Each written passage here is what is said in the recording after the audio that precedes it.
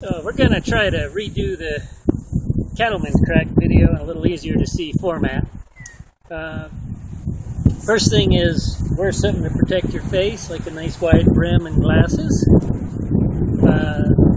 Bullwhip is generally held with the heel nut in the palm of your hand, in such a way that it can swivel, so you can hold it pretty loosely and it acts like another joint. So you got your shoulder, elbow, wrist, and then this is another ball joint. That makes it a little easier to transfer the power. Not that you need the power. Okay.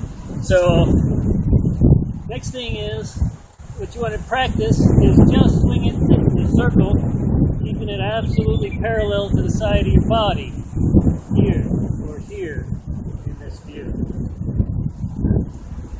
So just swing it backward. And when you can do that smoothly, it shouldn't take long, go the other way. So just practice that, keeping it so that it stands up away from you, nice and smooth, parallel to your body, one direction and the other.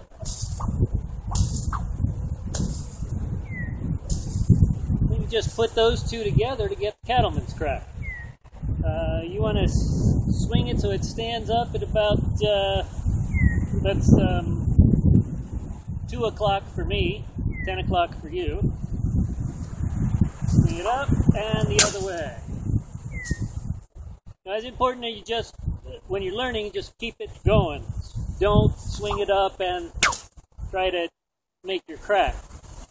Swing it up, bring it back down and all the way around, and that keeps it from bouncing back at you. If you try to make it crack, it tends to come back towards your face.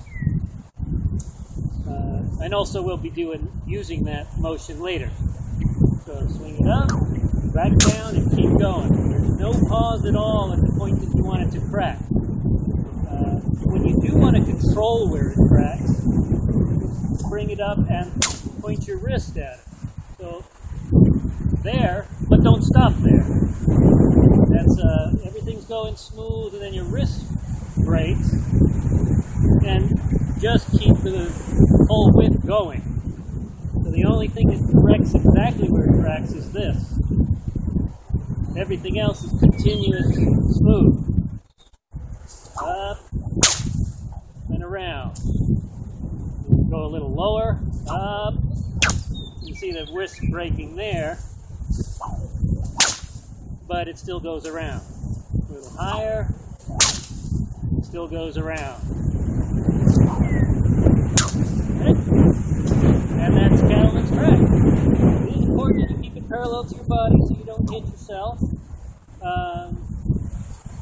My friend Roy explained that if you're actually working from horseback, you change that a little bit, crack it out to the side, because you want to keep it away from the horse. And that's brings it at an angle kind of like this. But still, just keep the same motion and keep it on a single plane. What we're doing is tilting that plane. So when you're learning, it's much better to start out parallel to your body. It's easier to control and tell when you've made a mistake. Later on, you can change it.